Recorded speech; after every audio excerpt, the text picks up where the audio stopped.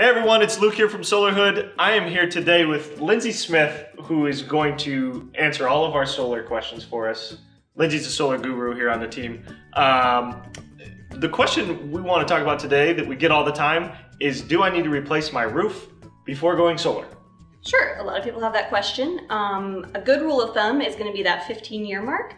If your roof is over that age, you're going to have to probably look into doing a roof replacement if you've got traditional asphalt shingles.